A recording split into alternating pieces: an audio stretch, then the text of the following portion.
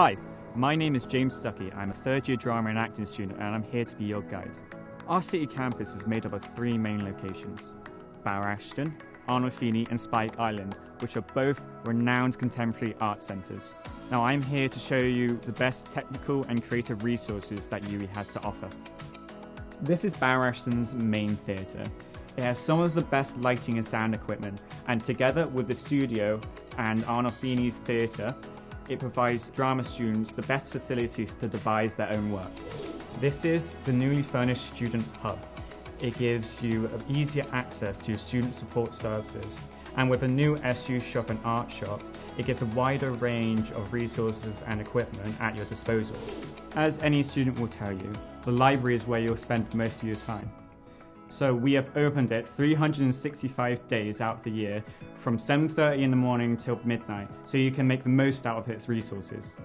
Here we are in Fashion Textiles room, which is equipped with industry standard sewing and sample rooms. Now if we go down one floor, we'll go to photography, which has analog and digital dark rooms. Traders is a social space, and for me it was a place where I like to spend a lot of my free time.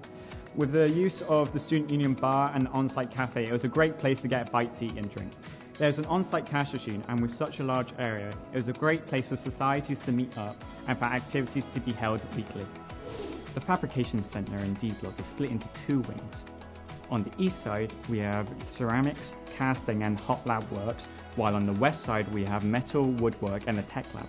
Now on the upper floors we have the interior design studios and the foundation year studios. The F Block newsroom and the broadcast quality radio studios are here to give the students a taste of the industry standard. Now if we head down the corridor, we'll see the 5 digital design studios fitted with Macs with a software like Adobe After Effects, Illustrator and InDesign. If we head upstairs, we'll see the illustration studios as well as the multi-purpose gallery.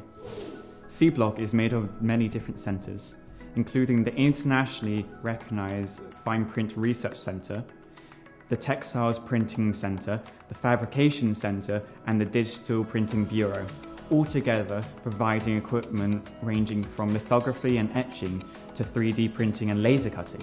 The Central Loans Desk is where you can hire out all the media equipment that you will need, with staff running throughout the day to answer any of your queries. Now for you to use this equipment, we have several amazing film production, TV and photography studios, along with post-production facilities with mixing, dubbing, grading and editing.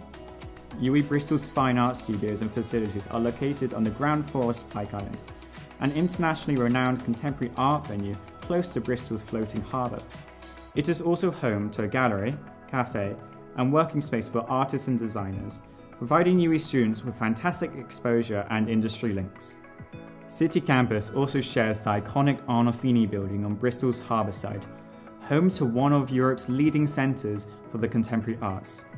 The top 3 floors accommodate our programs in graphic design, drawing and print, and fashion communication. UWE students can also access the Arnold Feeney's ground floor auditorium for lectures and drama workshops.